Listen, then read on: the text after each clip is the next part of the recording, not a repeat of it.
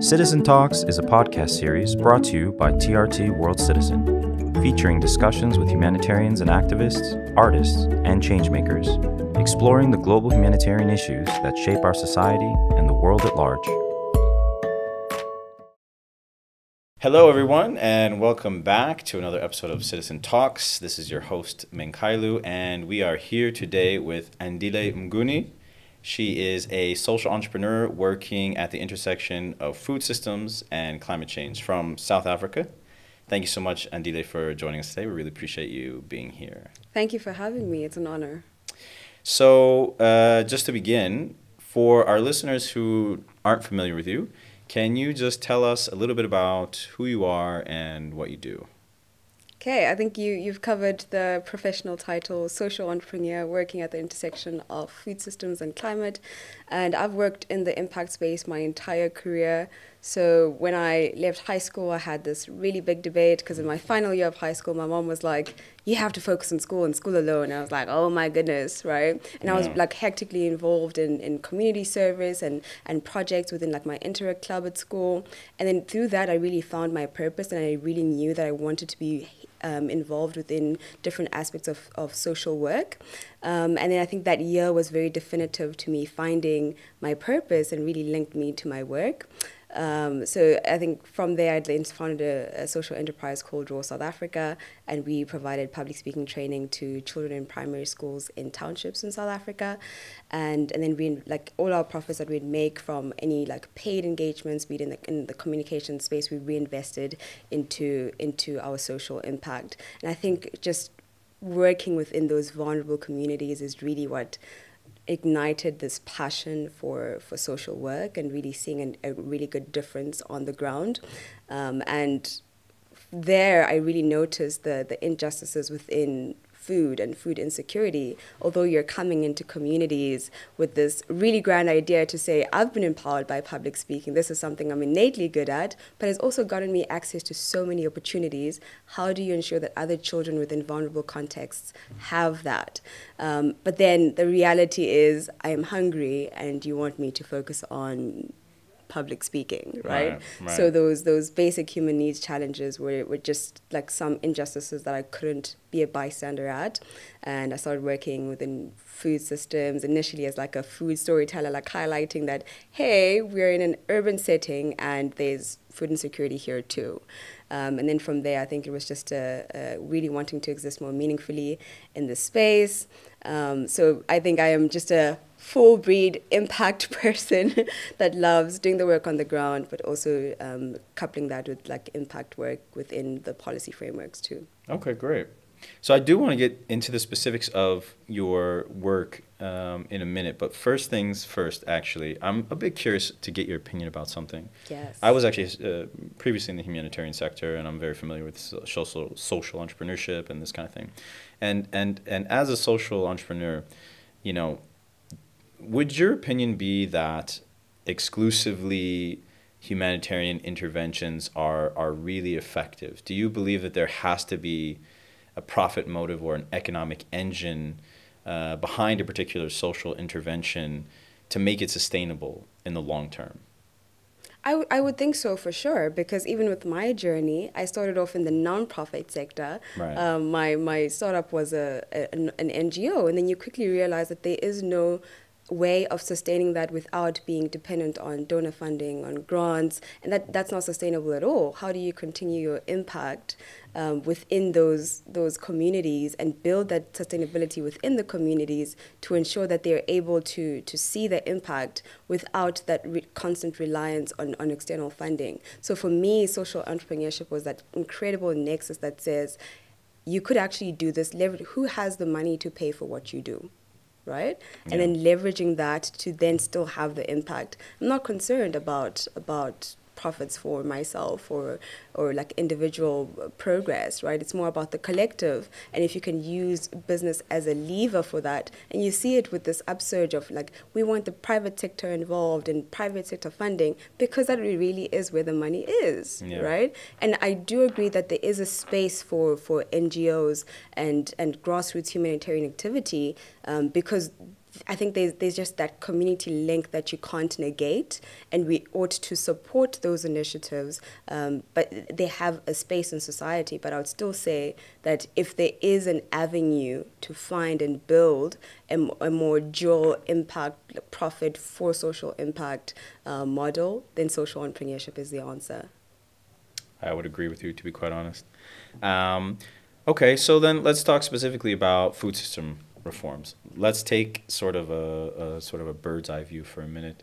You know, what are the issues, and what do we need to do to resolve them, right? Let's maybe perhaps start like with a local perspective that you're familiar with, perhaps a specific place you've worked in the past, a particular project that you've been involved in, and then let's maybe talk about it from a global kind of collective perspective, right? There's a problem with the food systems that we're all surviving off of right now. What are we needing to do to solve these particular issues? Ooh, I mean, now I'm starting to get excited now. Please. I love that. This is fully my domain. I think maybe starting off on a local context, right? And some of my work that I've done, I think a lot of my work has been within the food waste space or supporting organizations within that space, because I don't necessarily believe that the world doesn't have enough food to feed the current population that we have. Yeah. And often food insecurity is attributed to growing population numbers.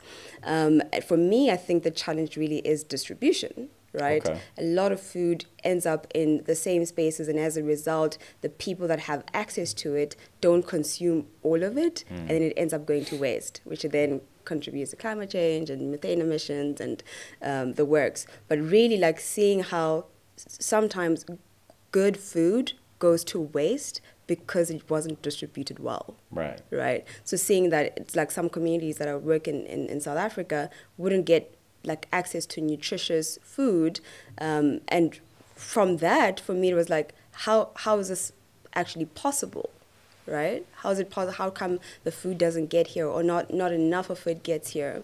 So I think tackling that on a more frontline challenge for me was something I really wanted to do. And worked with some organizations that are like doing some innovative stuff to mitigate food waste in the spaces that it prevails, but also finding innovative ways to empower organizations that can like mitigate surplus food, right, and ensure that it still ends up with people, but there are also lots of regulations around it, right? And I think that was one of the biggest challenges to say, okay, now we work with food banking companies and banks within the South African context, but then how do you, like, the regulations around giving people food that is, you know, like the expiry, like almost there, are also like kind of working against you. But also, how do you create frameworks? And there's this wonderful organization that I'd work with that had these dinners called Odd Plates. And they would literally like have chefs from like chefs in training from a culinary school, and they would prepare these like fine dining meals from surplus food just to change the narrative around it, right? Yeah. I think we've been conditioned so much socially to say if it looks a little bad or like, you know, funny shaped as a fruit, then you shouldn't have it. But the reality is it's still good, nutritious food. Yeah. How do you still do that? So I think a lot of my work on like the community level has been kind of trying to change those narratives to mitigate food waste, but also really helping organizations build those levers to like soup kitchens. How can they transition to be maybe like surplus food stores instead, and then you work with food banks and they bring in the food, but you ensure that communities or members don't take food for a month, right? Because then you're guaranteed that probably something would happen in terms of health, that, you know, food poisoning, which is also something that you don't want to see. So how do you ensure people take maybe food for a week, and that's like that final last stretch of the shelf life that the food is there? So it's changing narratives, shifting opinions of food, and then from there taking action to ensure that people take it up. But it's also leading by example, and I think that's been the most interesting one for me. It's like how do I actually live by what I say? Like home compost myself. I transitioned my diet, you know, like after like doing some significant work in food systems, because I just knew that I can't speak about something that I don't know. Yeah. or that I just have in theory. This has to be a lived experience, and that's how you connect with people. Do you feel like the convenience of modern society kind of makes it almost like not an insurmountable problem, but a very difficult kind of problem? Because people do have to change their lifestyles. They have to sort of adjust the way that they eat and the way that they plan their eating and this kind of thing. And that's absolutely something that people loathe to do for the most part, right? So, you know, how can you kind of convince the average person to sort of shift their framework in terms of the food that they eat on a daily basis? I think it works differently within different contexts, right? And that's like the number one thing to always take into cognizance when working with different folks. But maybe on a like more outward social media front, make it trendy, right? People love hopping on the trend. And as cliche as that sounds, right, it really works. It does work. Right. People want to seem like they're part of something meaningful. And if you can leverage that to see those changes and differences, but also sometimes people don't think that me making the change as an individual contributes to a systematic change, and it does. It really does, because if one person of 2 billion, you know, that one person, or 2 billion people just make that one decision, it does contribute to a significant change. Right. So I'll definitely say that would be one avenue, like using social media streams or like platforms and avenues to leverage that transition, but also educating around it, right? People, like I don't believe that it's always going to be that people would know better and not do better. Yeah. So educating around it, but then within a more local community context, right? It's I think sometimes there's like, how do you go back to your roots, right? And saying, like, this is what we did. I know for the longest time my mom enjoyed gardening, and I wanted nothing a part of it. And now it's like something I'm completely interested in. But like also just building connection with all the generations through that, and learning from them, and like seeing how, although I can have my academic knowledge on food systems, I also now have this connection with the land and from the stories. And I think for me that's really the big transition points. So finding those human connections to the realities that we know of, and that people can act from that point. Yeah. So you touched on something that's, you know, been sort of present in my mind a lot. You know, especially because I have, as I mentioned, I have my father's in West Africa, and you know, and the case that you see quite often, and the question I ask myself quite often, it's how can we get more young people involved in food systems reform? Because, you know, even out there, when you have people who are living, you know, their subsistence farming primarily, you talk to the young people, none of them want to be a farmer, right? I don't know any people definitely in the West that want to be farmers, and even out there where they're already just farming to live, they don't want to really be farmers either. You know, they want to move to the city, and they want to make money. So, you know, is it possible in your mind to have a shift in our next generation in that specific regard? Like, what needs to happen to make that a reality? Or do we need to change, you know, the way that even we interact with food production to make it more honestly sort of individually democratized? Or what are your thoughts on getting the youth involved specifically in food production? Yeah, I mean, that's definitely a challenge. And I worked with one organization, and we asked children within schools where they thought food came from. Oh, that's always... And that was complete disaster. Like and they had to draw to like reflect where they thought food came from. Some drew like shells, store shells. And I'm like... That's very sad. It is sad, it's true, right? It's true and sad. Yeah. And I think like that was just like, okay, we need to do more to educate on where it comes from, right? Yeah. And then seeing how do you initially, like with having children involved in shifting diets, you know how children struggle with like eating their Yeah. vegetables, and like the bulk of children, that is. And it was like this idea of having them involved in the gardening process and building gardens within schools, that they actually like fell in love with, like, oh, I grew this, right? I tended to it and now I'm eating it. Yeah. And I think that full circle and like initiating those processes from such a young age kind of brought a little bit of a shift, right? And you have more children wanting to say, actually, I want to be, I want to be a farmer, and it's okay in that space because they've interacted with it, right? So definitely education would be one space, but you do still find that it's not trendy, right? The idea is, particularly maybe from a global south perspective or previously marginalized perspective, you want to shift this idea of poverty. And change what that looks like in your family, and usually that looks like a suit and not boots on a farm, right?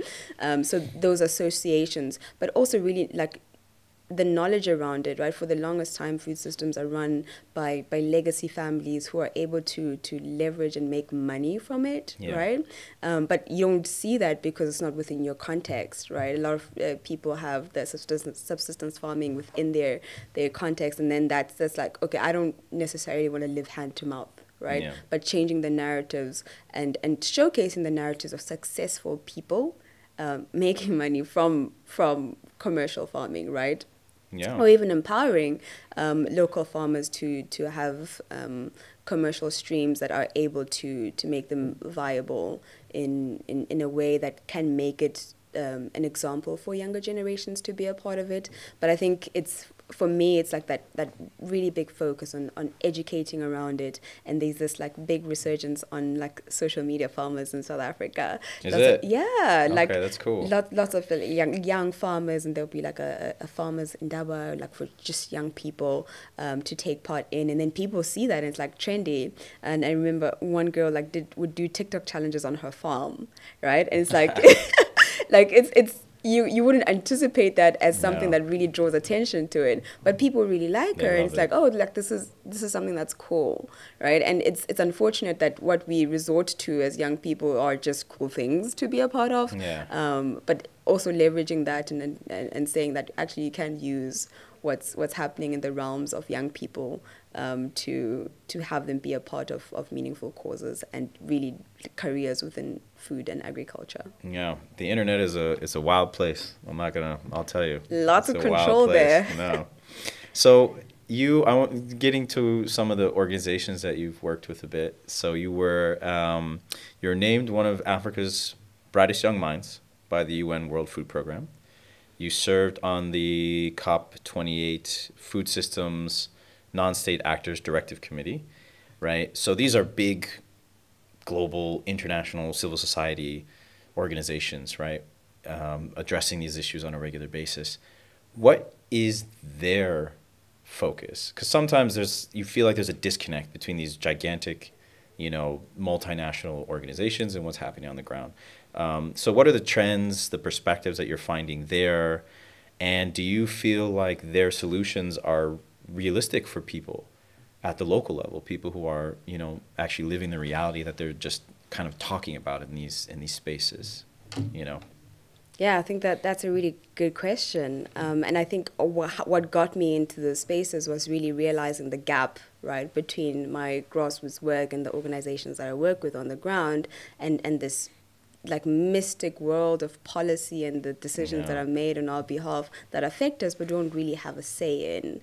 And I think for me it was also about representing the youth voice within those spaces, because you have the youth voice, you have the global south perspective, but you also have the on the ground perspective.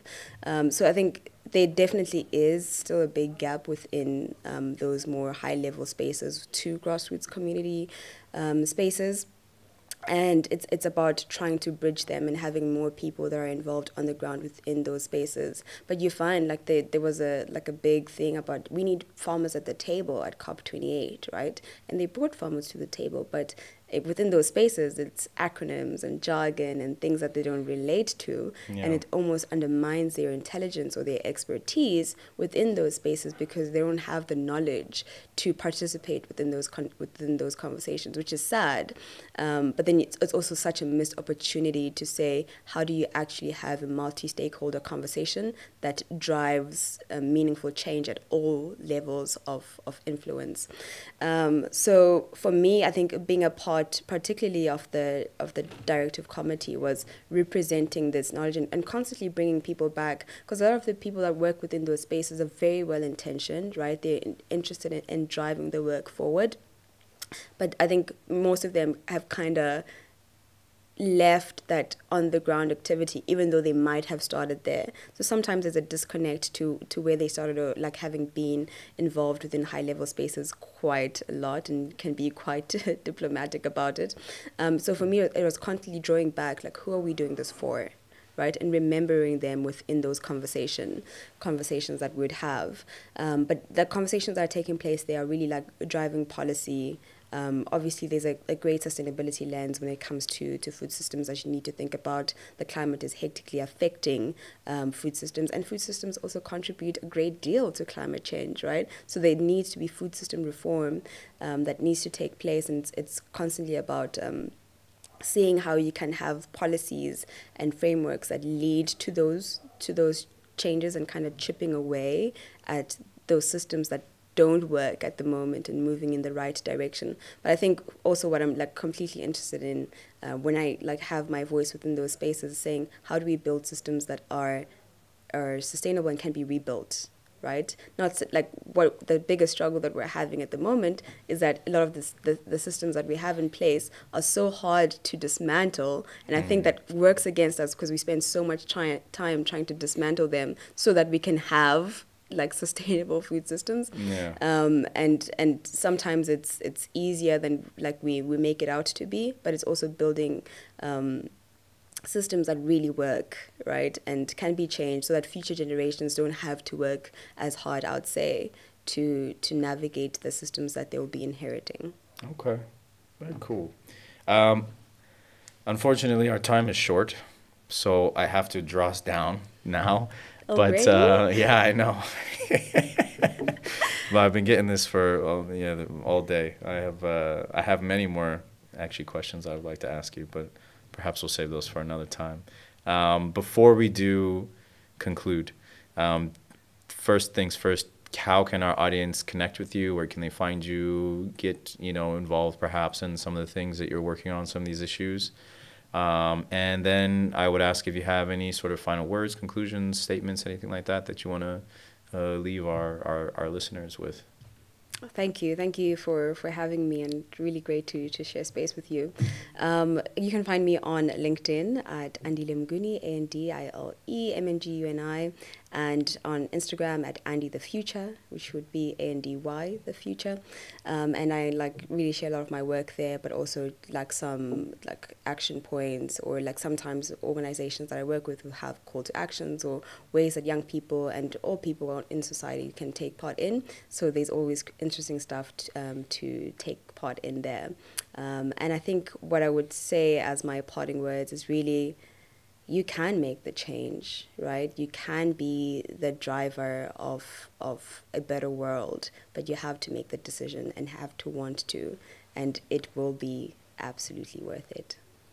It's up to you guys. It's up to you. Wonderful. Those are great last words. Thank you so much for joining us here today. We really appreciate you being here and sharing your... It was very enlightening for me. Seriously, I appreciate the information you provided.